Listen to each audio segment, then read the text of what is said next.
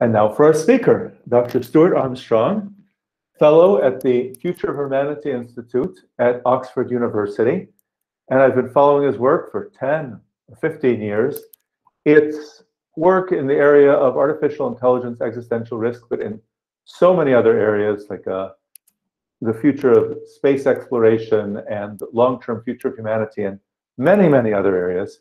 So it's just fascinating to keep up with his writings if you can. And Stuart, over to you. Thanks. And that side project on space exploration really sort of paid off. It's lots of people are really interested in that, though all we did was just take all the data that was already there and take it seriously and put it together. Anyway, but that's not what we're here for this time. This is for the optimistically entitled A Path to Solving AI Alignment. Right, do people see the screen now? Okay, that's fine. So there is the somebody's law of headlines, that whenever a headline starts with a question, the answer is no. And this is a big claim I'm making here. So treat it with skepticism, but I am getting the feeling that there are thank you, that the end of AI safety might be in sight in the positive sense. And the subtitle here is that with caveats and the stars there, every problem in AI is out of distribution behavior.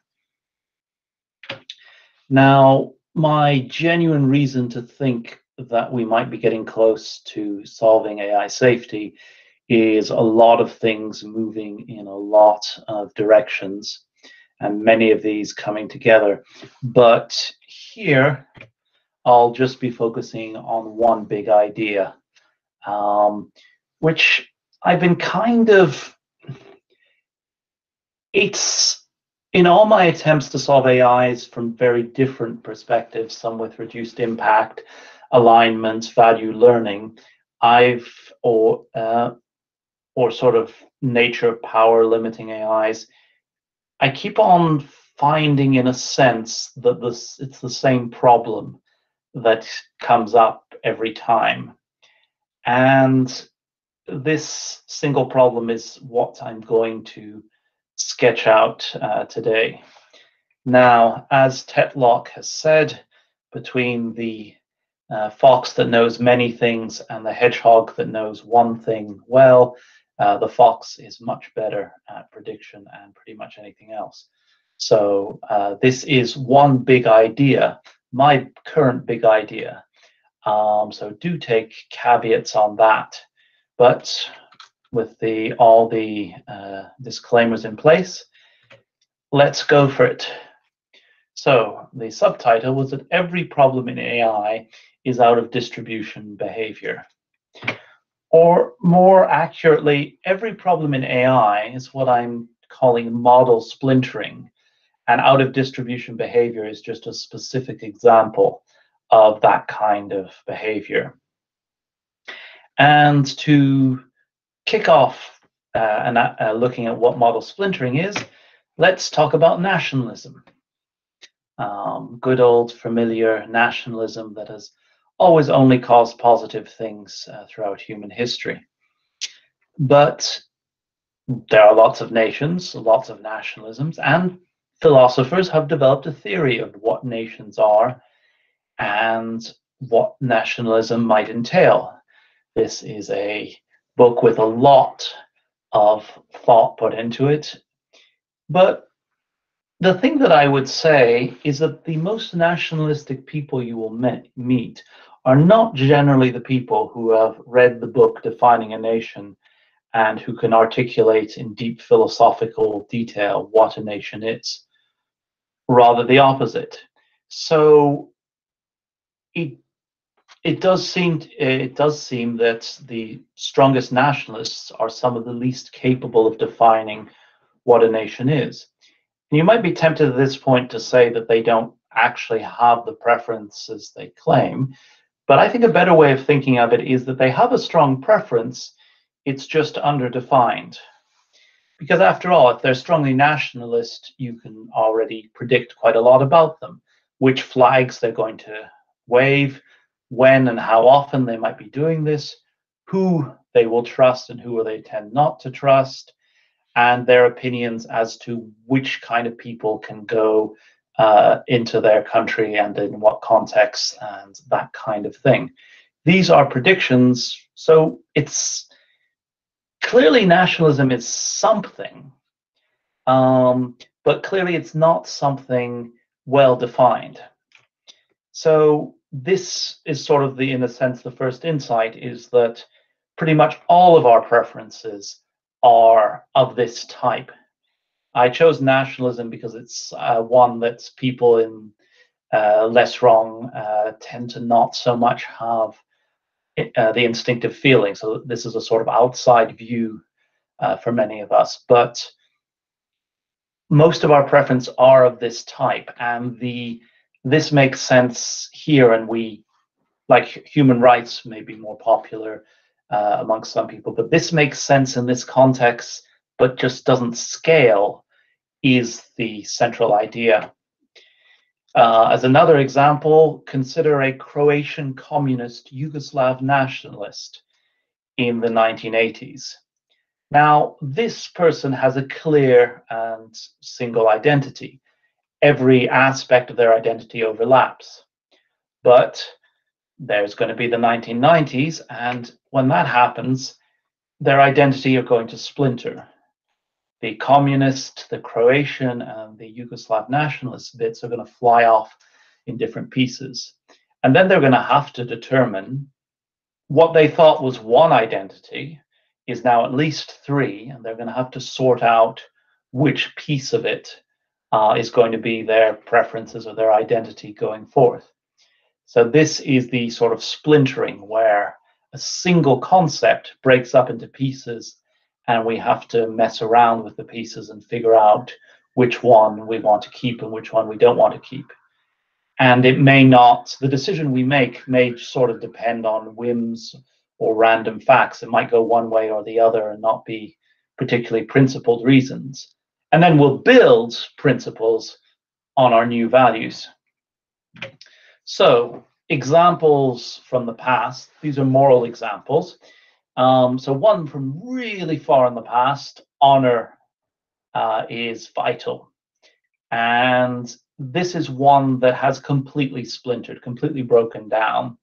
If you look at the Wikipedia page, there's a long list about face, being impressive in combat, chastity, at least for a woman, keeping your promises. It basically, if we didn't know what honor was, we'd assume that someone had been plucking concepts out of a bowl and tying them together. But we do have some understanding of honor, but not as much as the people in the past did, where they thought this was one clear thing. And different cultures had different concepts of honor, but each of them thought that it was a clear single concept. And this one has completely broken down. One that is in the process of breaking down, the sort of Victorian ideal, woman should be protected. Very strong ideal for the time, not necessarily honored, but this is the public position of many people. And this is breaking down as, well, the idea of gender is splintering, as I'll show a bit later. And finally, there's this is one I would say for the future, that happiness is important. Let's just stick even with just hedonic happiness. I think that hedonic happiness feels like one thing or a small collection of related things, but this may break up into many different things in 50 or 100 years, connected with identity, with experience, with the various hormones, with the memories of these experiences, and so on. So this is something that I expect will go the same way that honor has gone in the past. And because of this, because happiness is such an important feature of, say, AI alignment or building an ideal future, if we don't have we need a principled way of extending values when the concepts that they're based on break into pieces. And this isn't just in values, though I've been using that example. This exists in out in distribution in machine learning is a variant of that. The concepts that the neural net has learned to distinguish what a cat is are no longer valid out of distribution. And we have the old examples of different parts of science and the so-called bridging laws. We have the ideal gas laws. We have the slightly more sophisticated van der Waal equations. And we have the model in which we see atoms moving about. And the question, and of course the quantum variant of that, but the question that I'd be asking is, where is pressure in the last picture when we can see the atoms or model the atoms? Of course, we can figure out pressure by averaging velocity of the gas molecules and so on. There's formulas for that. But I would say that pressure doesn't really exist when we can see all the positions and velocities of the molecules. It's not a concept that makes sense at that scale. So the concept of pressure, even though in this more scientific environment we can figure it out fully, unlike, say, honor, but it's not something that lives naturally in the world of atoms moving about. It's something that lives naturally in the world of gases and the macroscopic scale. And then we have Eliezer's famous Bleg and Rube example. A Bleg, which is a blue egg, versus a Rube, which is a red cube, and they have certain features in common. The Bleg glows in the dark, contains vanadium, and is furred, whereas the Rube is smooth, does not glow in the dark, and contains palladium. And what I'm imagining is that there's a training environment in which the human teaches an AI to distinguish between the Blegs and the Rubes. And the human is just doing it by color. That's all they see, that's all they care about. The AI is observing its behavior, but the AI can see more. It can see the shapes, the texture, and the luminescence. So it is noting down all the four concepts. And then later on, it is presented with a red, dark, furred egg with vanadium inside. So something that does not correspond to anything that it has encountered. And also, its interior is not even something that the AI was detecting at the point where it was learning. So I would say that this is sort of the simplest example of a model splintering. There was a concept, Bleg versus Rube. That was the feature. Everything was one or the other. You lived in a world where there were Blegs and Rubes. And now all of a sudden you have something where these five features that always went together, they've now splintered into different pieces. And depending on what your preferences were for Bleg and Rube, you now have to figure out how to extend it to these new unknown objects. And to get back to morality a bit, we can use this example of someone in the middle of England and during this period of history, 1440 to 1470 roughly. And we travel back in time and give them an AI and full knowledge of how to program an AI, and we want them to produce an aligned AI.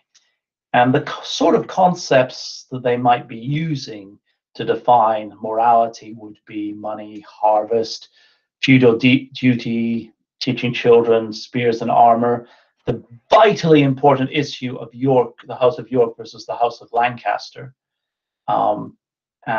This is obviously something that that must be determined for the ages. The House of Warwick, God, morality, hierarchy.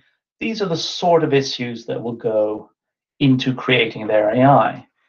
But the AI's perspective might be of not just the small town of Warwick in England in this era, but the whole of the earth for the whole of human history, or more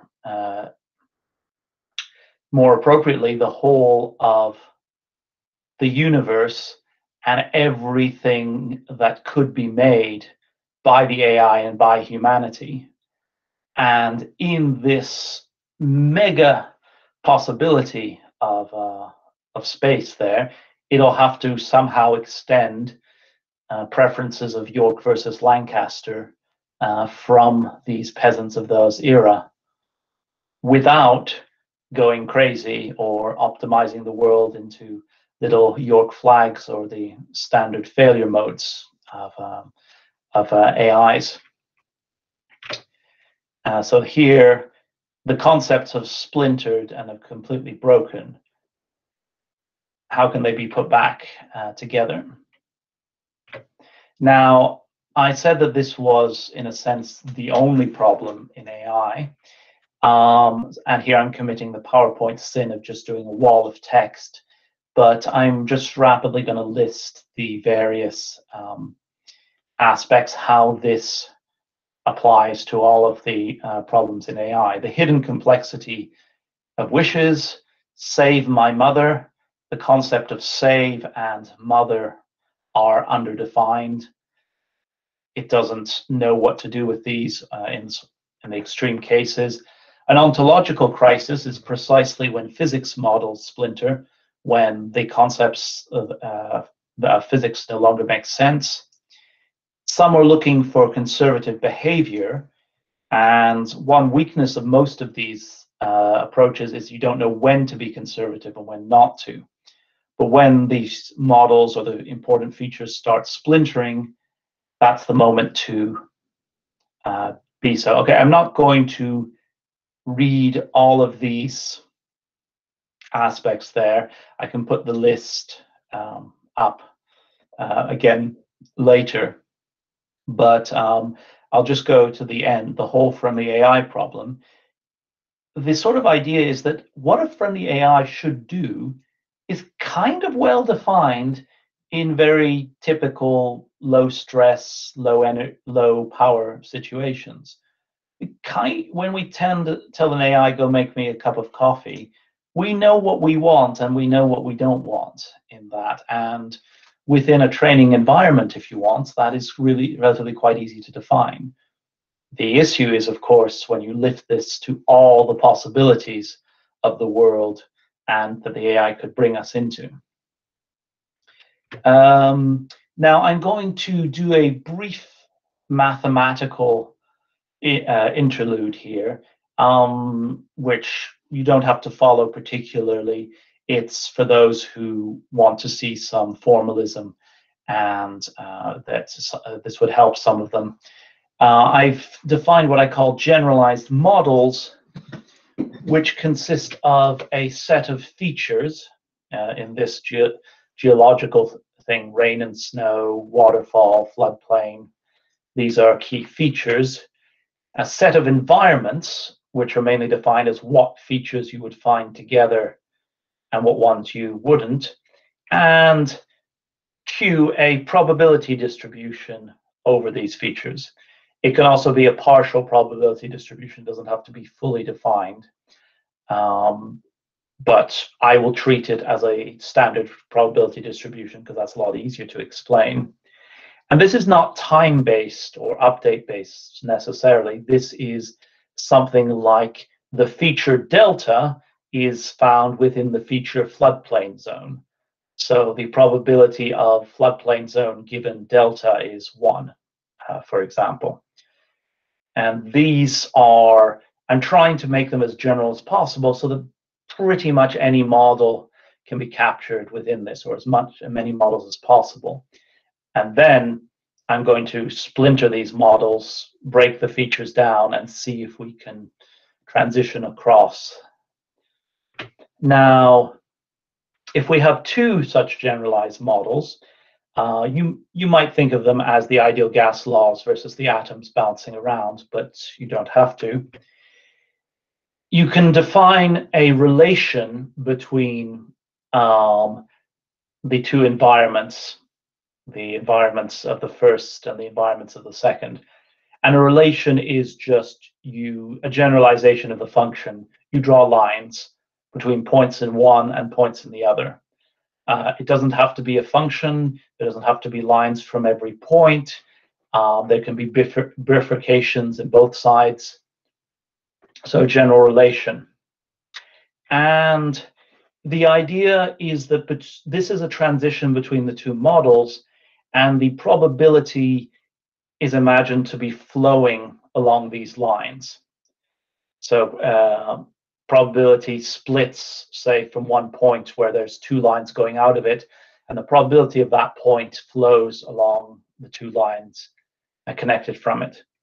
And to represent that, R is a map between the two generalized models if these two conditions are preserved. This relates the two probability distributions, Q0 and Q1. The R of the point is the set of all elements that it is related to, and the R inverse is the other way round, the set of elements that relate to that one. And these two conditions together turn out to be actually surprisingly restrictive. And for those who are into category theory, if I define my morphisms this way, then this is a category. And the morphisms go together as in the nice way that you would expect. And I'm finally going to define what a refinement is. This sort of construction is kind of, you're keeping the same quality of data, but maybe expressing it differently. A refinement is you have an improvement. And in this case, you have three models, M0, M1, and M1 prime. M1 prime only differs in its probability distribution. And so a refinement is this R, this morphism exists. It is one to many, which I'll show in a second. And in a certain sense, the Q1 prime is better than the distribution Q1. Now, one to many is shown by this graph. Every point has a multiple of lines that go out, and it goes to separate points. The idea here is that the M1 model is more precise is strictly more precise than the M0 model, because it has, if you want, so the E0 has three environments, but each environment there has several possible environments on the M1 side. And the Q1 is better, either more accurate or maybe simpler, better connected with the features, or whatever criteria we're using for the measure of better. So for example, we can go from the ideal gas laws to atoms bouncing around, but if we want the Q0 and the Q1 to be the same, the atoms have to bounce around in a very simplified, unrealistic way. And then the idea is that we then move to Q1 prime, where we put in the more accurate models for how the atoms move. So this is a refinement, and it's a better model of reality. This is the end of the mathematical interlude. And now we'll go back to examples. So this is physics. In epsilon, ignore the bottom two lines, they shouldn't be there. The first environment is a universe with position velocities of particles. And the Q encodes the Newtonian laws of physics, such as momentum is preserved and momentum is preserved conditional on velocities being low. Is just two examples of something that you'd have in that universe. Then the second one is a universe which also contains the curvature of space-time. So now we can go for general relativity. And general relativity preserves four momentums, not momentums. So when we move to the refinement, we can refine our model to go to the M1, then our previous probabilities no longer exist. Q1 is an improvement. However, there is a sense in which these two things are pretty much the same, or approximations of each other, or the Newtonian, the Q0 one is the Newtonian approximation of the general relativity one. And the key point is velocities low, because the E0 is not really where it started. Where it started is on the -1. And this is a universe with slow-moving particles. In fact, this is where it really started is this is the bit of Earth that we can see and talk about, and the planets and stars that we can see move in the heavens, and the experiments that we can do. And from this, Newton and others extrapolated the universal laws. But on this real universe where we live, the general relativity works well. Like if you notice that the E0 universe and the E1 universe contradict each other. The E0, for instance, predicts you can go faster than light by just throwing something at 3/4 of the light speed, and then it throws something at 3/4 of the light speed. This is very wrong. But this came from the reason that universe came from extrapolating a universe where we haven't seen anything go faster than light. I feel that this may be losing people, so I'll just zoom on the main bit about returning to what we know is that this is sort of equivalent with going back to the training environment. When the AI encounters the red dark-furred egg with vanadium, I want it to go back to the training environment. It may have learned 4 features, but as it grows, it will have learned the 5th feature. And then I want it to go back to the training environment and reconstruct this based on its 5 features, not the ones that it learned, and also seeing what the human used to distinguish it, whether the color is only what the human wanted, or whether all the features, including the ones that were not visible at the time, are the ones to be taken into account. So the automating of what do we do with this new object is the process that I'm trying to get here. Now we can have a little more look at the gender issue. This might be easier to follow. So let's look at the environment, which is the collection of middle-class people in England in the 1860s. And if you look at features, well, gender is very informative here of quite a lot of other features, like the probability that you own property, given that you're female and married, is very close to 0. The probability that you can vote, given that you're female, is very, very close to 0, that you have a job, and so on. So, and wearing trousers. But now and this is also a universe in which gender is pretty well defined. It connects many different things. You might if you look at someone and see they have a dress, you can immediately conclude, and relatively safely conclude, vast amount of stuff about them. But let's extend our environment a little bit. People in England, in general, in the 1860s. Now here we can start scratching off the has a job probability being 0, because there are, well, female servants, for example, they work quite a lot. So we've extended our environments and we're starting to get some of these probabilities failing.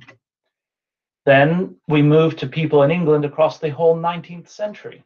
And now it is no longer the case that married women cannot own property.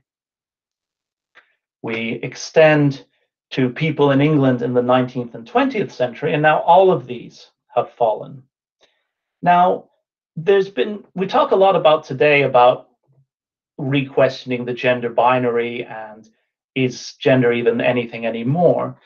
But actually, the gender binary has been breaking apart for a long, long time. Middle-class Victorian England, the gender binary is very clear, and all the features that are connected with gender are very clear. But now, even before we started questioning whether gender exists or what it means, most of the features that went with it were broken. So gender, even in, say, 1960, is a much weaker concept than it was in 1860. And so anything articulated in terms of gender back in the 1860s would have had to transition somehow to something different over the course of the centuries that came after. Yeah, gender has splintered. And now this is my last example here. And this is where being aware of model splintering and dealing with it, I can show a bit more directly how this might be useful for designing safe AI. You start with the idea that you will train a robot cancer surgeon, and you're going to train it, you're going to give it lots of examples of human surgeons and human surgeries. And you can do quite a lot of things. First of all, you might be able to get it to perform as a human surgeon. This is apprenticeship learning. We have a lot of algorithms for this. We might want it to perform as a perfect human surgeon, or even, yeah, the idealized human surgery capacity. We can do this. We can do apprenticeship learning, and we can mess around with our choice of examples, and we can probably achieve this without too much difficulty, if we could achieve the first level. Then we can go to sort of more extreme options, like instead of using scalpels, the robot finds a way to use lasers to extract tumors in idealized, perfect, painless ways. So this is extremely superhuman level of performance. This is what we'd want it to do. But we can't get here directly by apprenticeship learning. We sort of have to give it some sort of goal that may involve, say, diminishing the number of cancer cells. But of course, if we do that, then we run the risk that it'll go for the next option, which is dissolving the patient with acid. This is the standard friendly AI failure mode. So the key thing that we're looking for is a way of distinguishing 3 from 4. Both of these are extreme and off the training environment. One of them is desirable, the other one is not. And one thing we can do is to have the AI discover and seek to preserve implicit features. Not the features that we've given it, but features that are implicitly there in the examples that we've given it. So if we consider a patient on which there's been a successful operation, they have a bunch of features that I've denoted here. They typically survive the operation. That's a really good plus point. And they survive for some years after. This is also a really good thing. They end up paying more taxes because they survive, and they generally thank the surgeon also because the operation was a success. These are less important, so I've denoted them in orange. They're also more likely to complain about the pain because they're still around to complain about it. And they are more likely to have dementia because they will also be surviving long enough. These are things that I've denoted in red because they're negative. But what we would want the algorithm to do is to collect these features, not the ones we've given it to it. So figure out what are the features of successful operations, the ones that are unsuccessful, and to aim to preserve them as much as possible. Now, this may end up with the robots doing a perfect painless operation and then whacking the human on the head to balance out the pain so that it complains to the right extent. And that's okay. That's the price of conservatism. And we can then specifically remove that feature from consideration later on. But the basic idea is that it generates the features. So feature splintering is not an issue because we're not fixing them in a model. It's generating them, and it's seeking to preserve them and identify the difference between a successful operation and an unsuccessful operation, and extend this concept of the difference to whatever hypothetical world it may exist in. Anyway, this is a very superficial look at an idea that is currently developing. And so I just wanted to say thanks, and that these approaches might ensure the future. I'm personally pretty optimistic on it, but at a sort of meta level, I know that I shouldn't just trust my own judgment. So thanks everyone, and give me entertaining questions. Okay, so thank you. Let's go to the questions. Everybody, look on the icon on your upper right. There's a triangle, circle, square, then click, and then it says Q&A. And you can ask your questions, and you can also vote on other questions.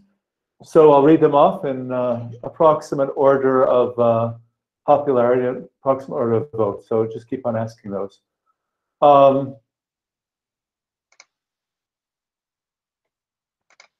Yes, Rebecca Gorman asked on the site. Rebecca Gorman asked, "Do you believe that the development of safe AI will be driven by market conditions? Why or why not?"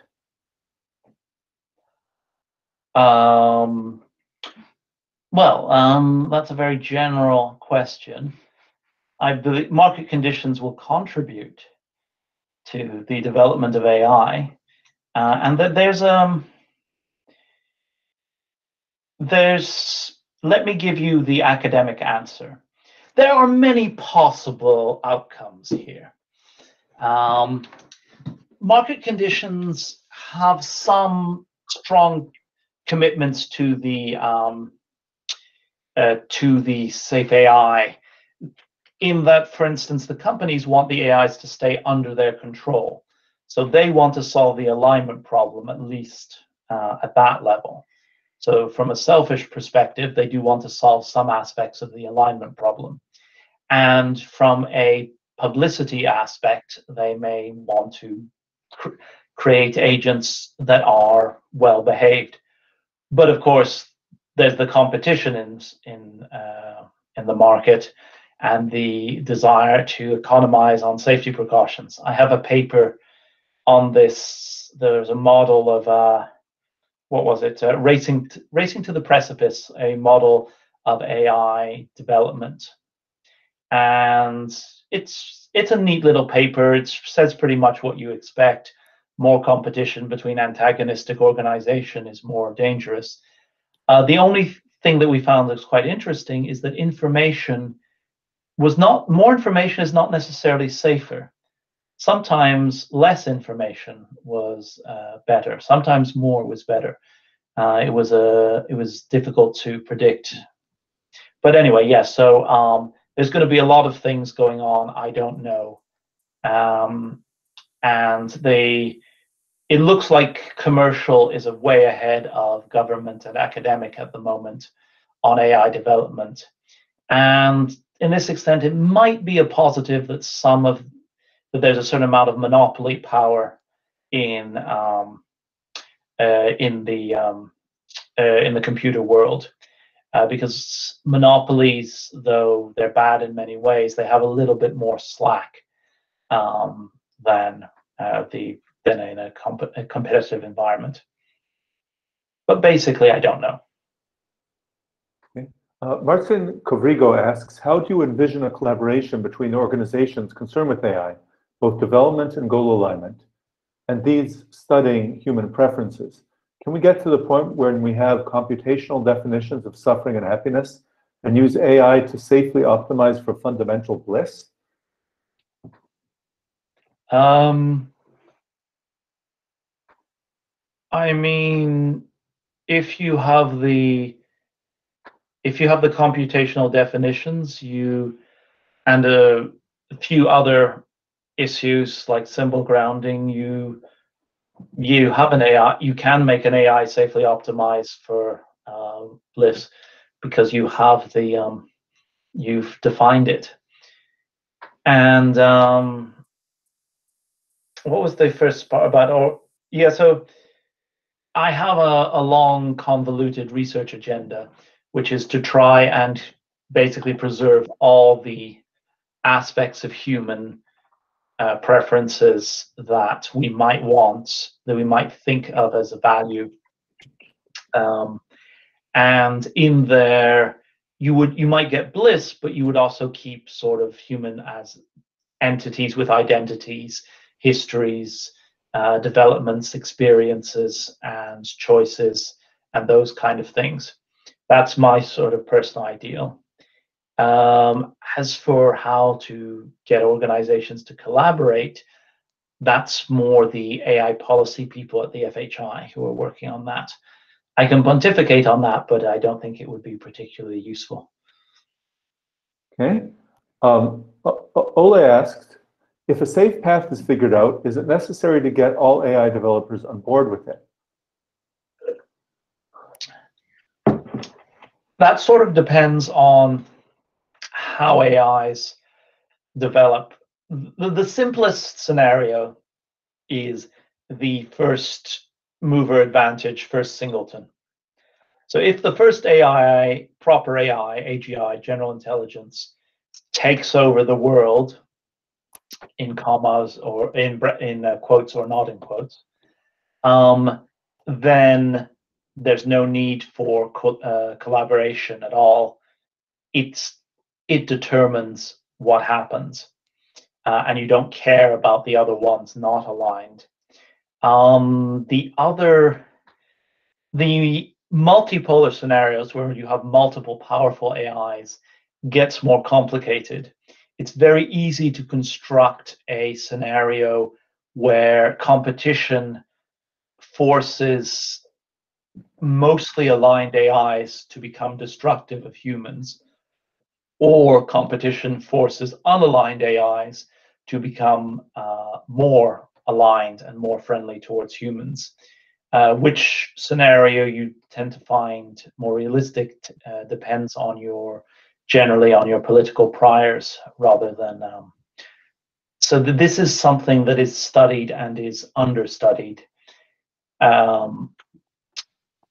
I think that the ultimate singleton is quite high. I give that 75% of the space, as in that even if you start out with a lot of different AIs with different goals, that they are able to negotiate binding deals with each other so that ultimately they function as a single entity.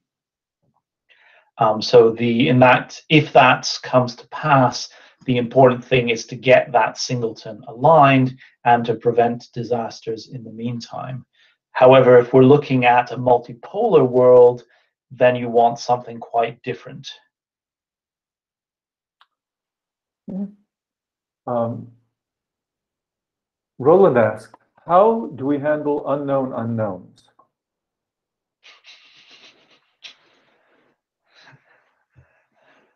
With skill and passion and no, in a sense, the whole model splintering approach is about handling unknown unknowns. It's that this is your current model. These are the features you're trying to preserve. You know that at some point these features are going to splinter. Your current definitions are going to fail. You don't know how, but you know that this is going to happen, or this is very likely to happen. And it's building up a certain resilience for these transitions, a resilience that's possible because humans actually demonstrate it. The Croatian communist Yugoslav nationalist would have, by the end of the 90s, found some set of values to commit to or broken down. Humans can navigate these kind of transitions. So this is not an impossibility. So in a sense, coping with expected unknown unknowns is what model splintering is about. Okay. Steve Burns asks, what are the steps to get from the idea of model splintering to working code for a safe AGI? What are you working on now? I'm working on a few other things, and especially I finished an encyclopedia article on AI ethics, which may come out one of these centuries. But now there's a bit more time. I'm going to accumulate, my current plan is accumulate as many examples of this kind of behavior that I can. Some of the definitions are still fuzzy. When I put things into category theory, I didn't like category theory initially, but when I forced this into category theory, it's improved the formalization. And I'm going to try and do that. The current formalization doesn't interact with the features that well. You notice the features didn't appear in any of the definitions. And I'm not happy with how that works. So collecting more examples, putting them into the formalism, and trying to get the formalism as general as possible is the first step. And then seeing how humans and algorithms negotiate this sort of transition is the sort of key. The first clear idea that I have is that you should go back to the training environment when you encounter new features. So if you realize that palladium versus vanadium is a feature of the environment, you should go back to your training environment and retrain yourself as if you had known that at the time. So that's one way of coping, but that's with a particularly easy sort of feature splintering.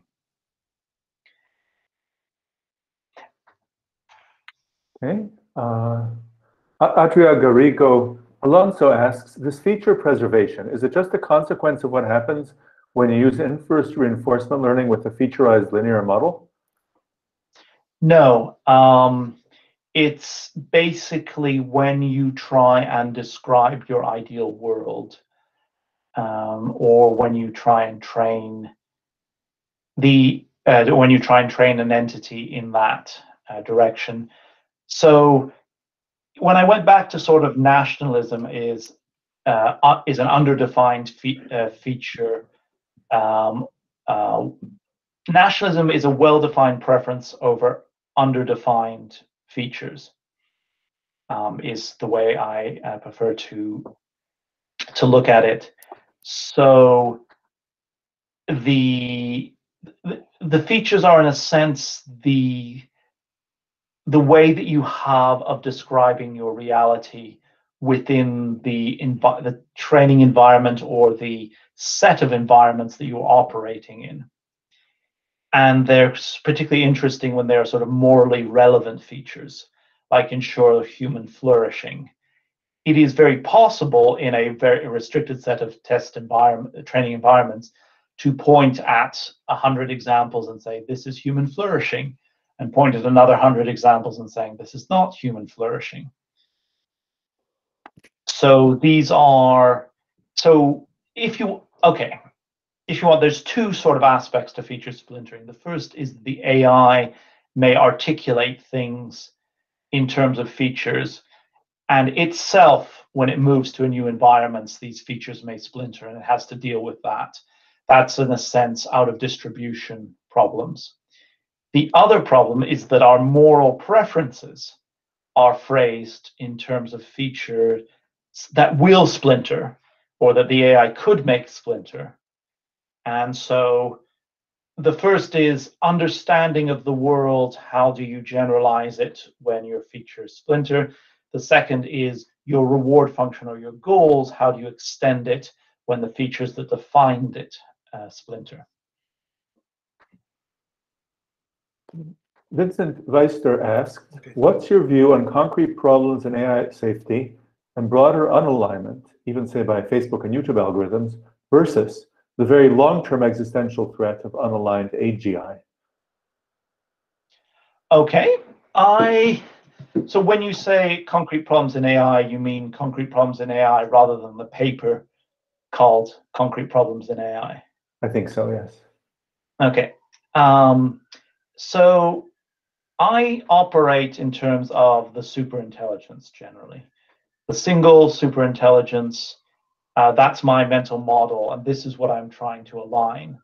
The reason that I work on that is because most, not all, but most of the techniques that would work to align a superintelligence would also work to align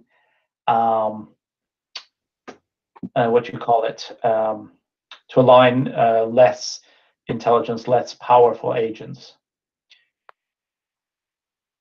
So that's why I always articulate things in terms of superintelligence, general, or agents, but I do try and ensure some of these solutions extend, like the connection between model splintering and out of distribution problems is encouraging, because out of distribution problem is definitely a current problem that people are currently working on. Okay. Duncan Fowler asks, is the point of this 15th century morality discussion to point out that if 15th century morality seems dubious, then 21st century morality will also seem dubious to future people, and we must determine a true morality with which both 15th and 21st century morality emerges from? The people in the future may only exist because of the AI's definition, AI's actions. So we can't count on some sort of judgment of history, because the AI itself may be creating that judgment of history. I'm also somewhat skeptical of the idea that there is necessarily a moral improvement as time goes on.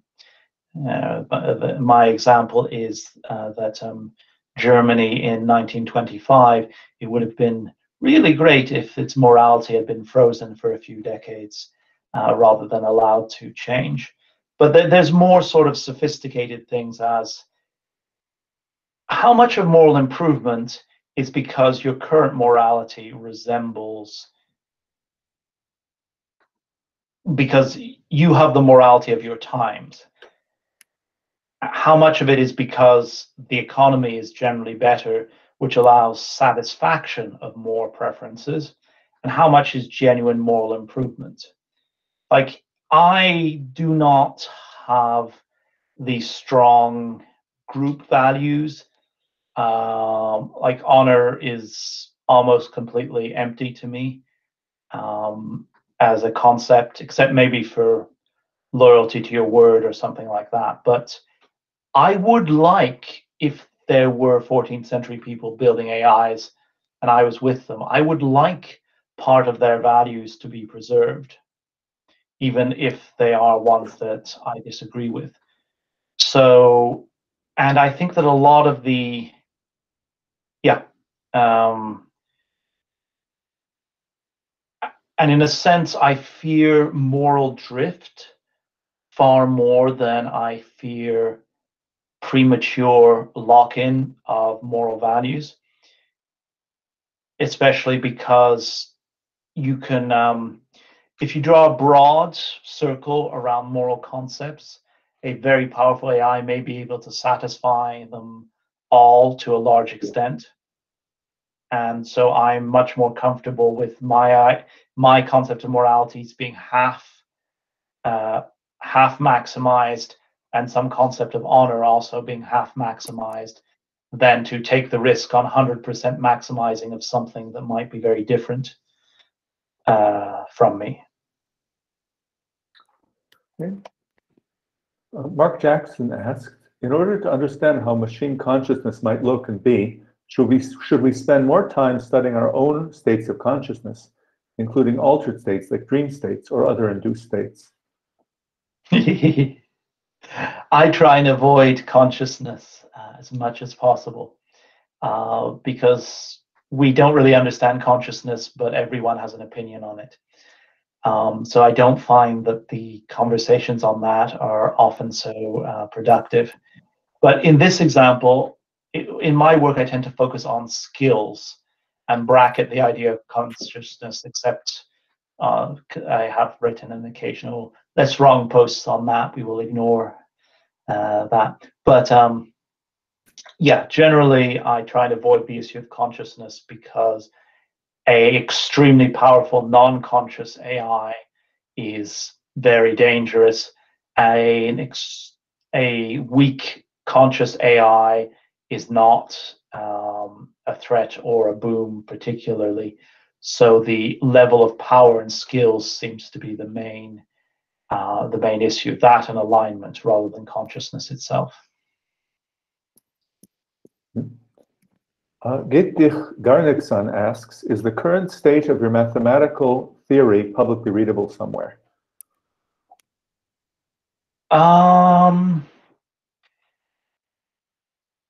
Okay, before answering this, I'll just, some time ago, I saw someone who said he or she or they didn't see why my talk was optimistic. Maybe I should have emphasized this more, because it feels like the problems. I've often felt that AI alignment was climbing a very long staircase in the dark, and you don't know how many stairs there are. I am personally starting to get a feel for how many stairs there are and how much work we're making to progress on going over each step. And I don't feel that the gap is that large anymore. And or maybe that there are big gaps, but they're specific. There's no longer the big conceptual gaps that I thought of before. And I can trace, for the first time, I can trace a plausible sounding story that ends up with, and then we built an aligned AI and everything was wonderful. So that's why I feel that it's optimistic. Now, maybe for someone who hasn't seen the magnitude of the problem, this might feel like, well, there's so much to do. And yes, there is so much to do, but it's visible a lot of what there is to do. Yes, sorry. So that was a previous question. And the other one is mathematical formalism. Yeah, I have a post on model splintering that doesn't do the formalism much. I've put on the category theory results in a recent post. Shall I paste those two links? Yeah. So continue asking me questions, and I will go and paste those two links.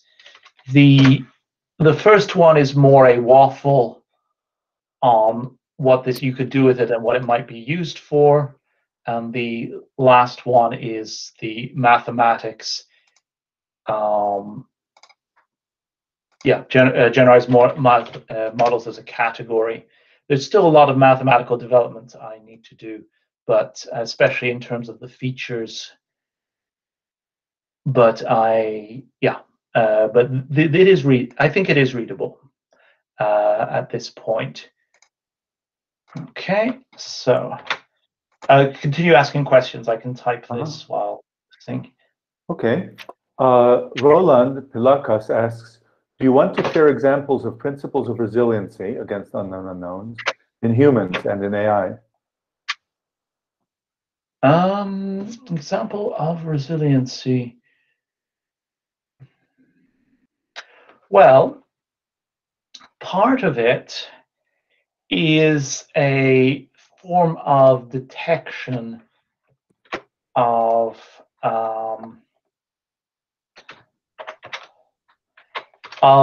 model splintering, in a sense that, like, why is it a lot harder to create adversarial examples for humans than for AIs? Why can we not, if we have a cat, why can we not convince people that it's a car very easily? It's because if we look at something and we say, and it's a cat, and we think it's a bus. Okay, wow, that's a bus. Where are its wheels? Strange, this bus doesn't have wheels. It also doesn't have windows. It also doesn't have a roof. It isn't on a road. It has fur.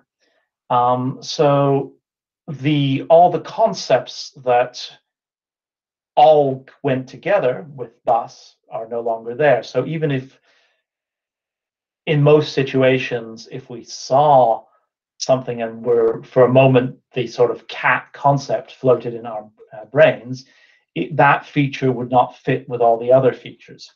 So that's one sort of step of resiliency, which is to detect that that the different features are not pointing in the same direction.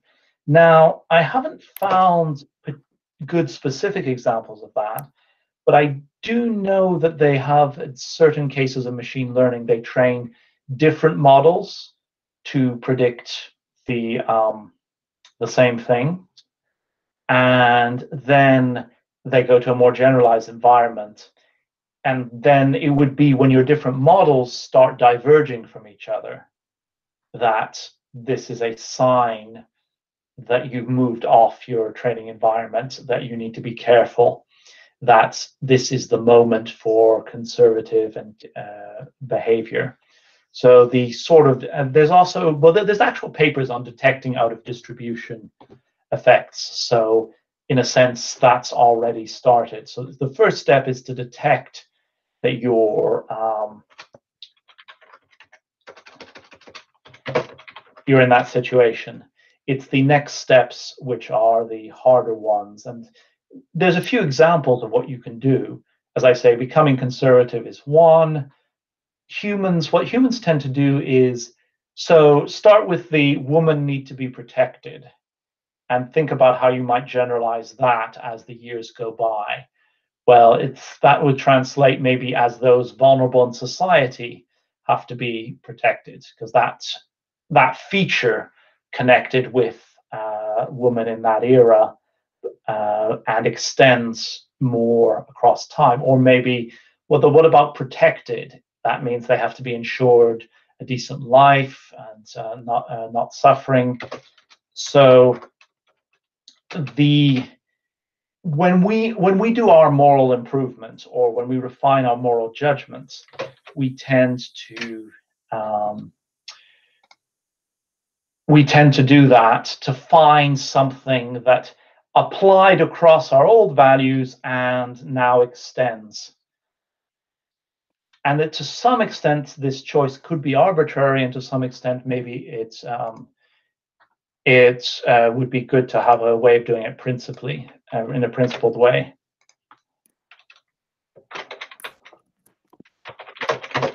Okay. So I'll ask another question from Norman Perlmutter. please give more details of the fleshed out staircase that is no longer a staircase in the dark. What are all the steps that lead to aligned AI? What part of them is solved by the topics discussed in today's talk?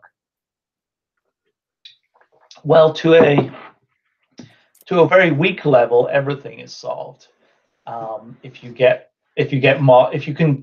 cope with model splintering, you can cope with anything.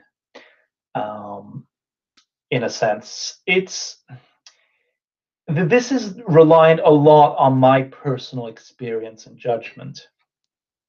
It's just that when playing with all sorts of different approaches and critiquing other people's approaches, it always comes to a moment of, yeah, okay, these would work in these environments, and if you extend it arbitrarily, it fails because the things fall apart. And so a large part, it is my own judgment that this problem is perennial, and that instead of trying to figure it out all ahead of time, the better approach would be to expect these splinterings to happen and find a way to transition across it. And as I say, one strong thing is to look back to the past, look back to the training environment, and always be sure that the behaviors that you were taught in the training environments would still be done in your new setting, and as many of the features as possible are preserved or honored if it's a preference thing in new setting. Yes. What was the exact question? It scrolled up and I can't see it anymore.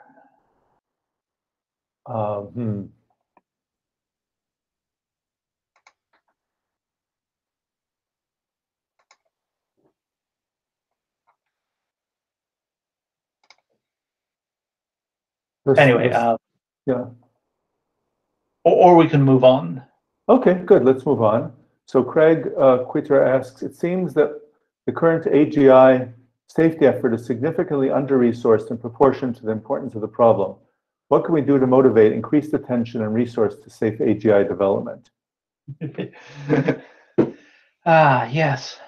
This is maybe another reason for my optimism as compared with everyone else.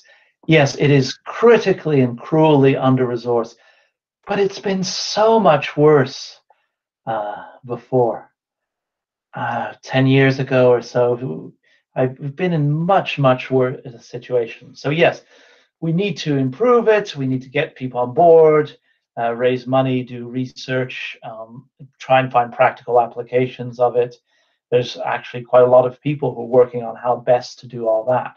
But it's just so amazing how much better it is now than it used to be.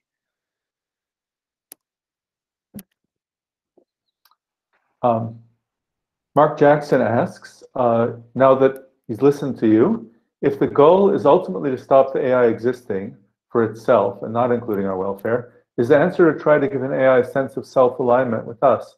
In other words, should programmers start studying psychology? I think psychology is a good example of model splintering, because if a programmer studies psychology, it might get something like humans thrive on succeeding in varied challenges of their environment, or something like that. Please don't quote me. I'm making that up, though it sounds a bit plausible to me. But if a programmer learned that, the main question is not how do you ensure that this happens. The main question is how do you define these terms and extend them to new areas, like a human, challenge, successful, all the concepts there. How do we extend that? So I think that it would be beneficial for programmers to study psychology, but I think that the first challenge is to figure out how to extend the psychological concepts, or to ensure that they're not avoid the good heart problem, the make sure that humans are happy, make sure that humans are flourishing, make sure that humans encounter challenges that they thrive on. All of those have terrible outcomes if they are interpreted by the AI in a way that's compatible with their meaning in our world, but is not compatible in some extreme world that the AI can direct to. And one last question, or no, maybe there'll be another one, but a few more. When I read your, Steve Burns asks, when I read your model splintering post, I got the impression that the human brain equivalent would be feeling confused for predictive features or feeling conflicted for normative features. Do you agree? I like that. I like that formulation. Feeling conflicted, yeah, feeling morally confused, I'd say, instead of feeling conflicted.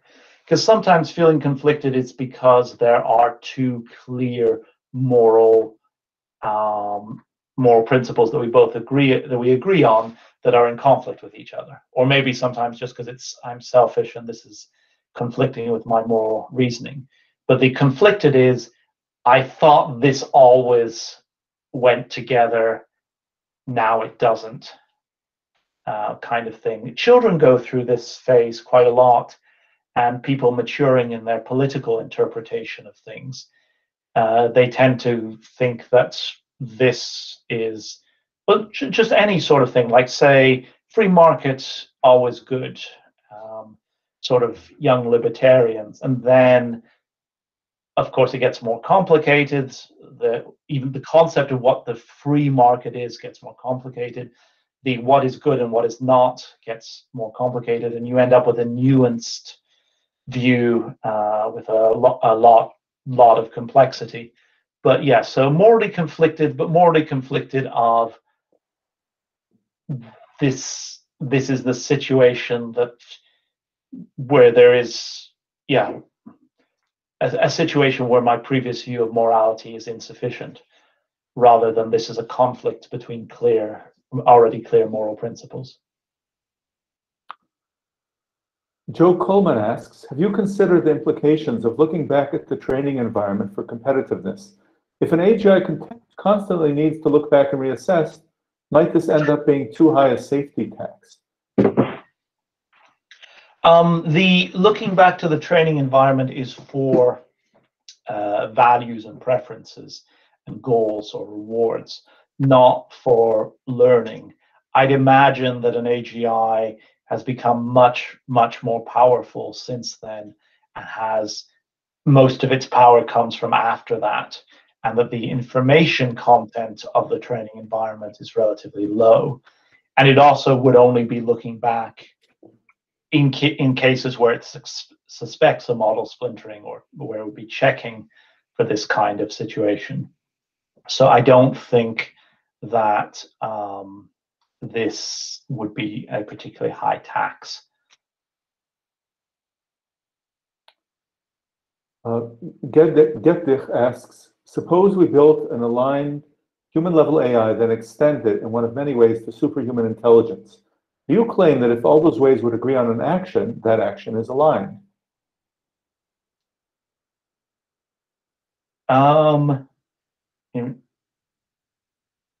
That is, it at least has a very high probability of being the case. If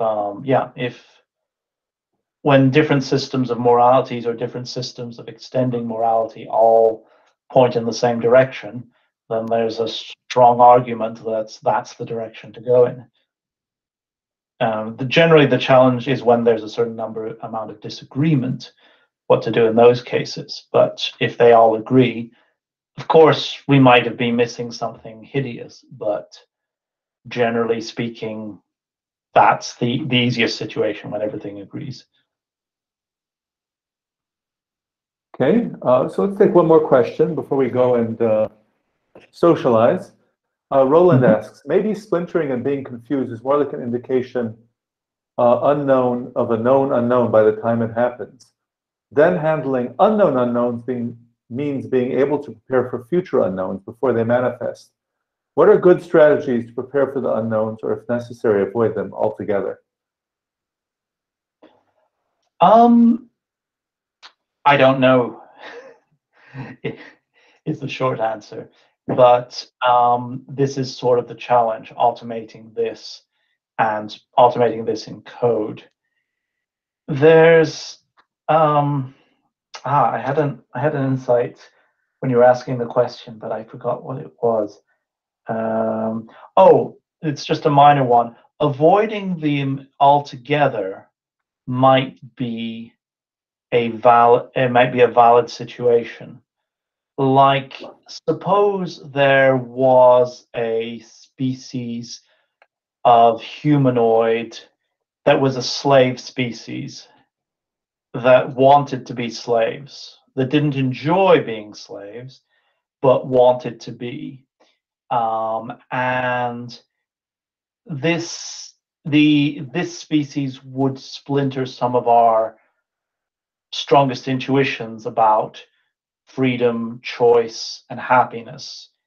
That wanting and pleasure, wanting and enjoying are roughly aligned, that people don't want to be intrinsically slave. So there is one set of, for most systems of morality, there's what do you do with such a species if it exists? So we're in Star Trek and we find them on a world, what do we do with them?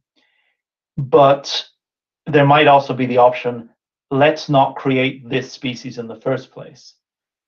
A lot of moral systems have an asymmetry between creating something and dealing with it once it's created. So avoiding going to some places is a perfectly valid option for some. It's some ways of avoiding these unknown unknowns, or known unknowns even. Okay. Thank you, Stuart. So this is everybody's chance to unmute at long last, so we can applaud. Thank you very much. Thank you. Thank you. And now's our chance to get together and talk to each other.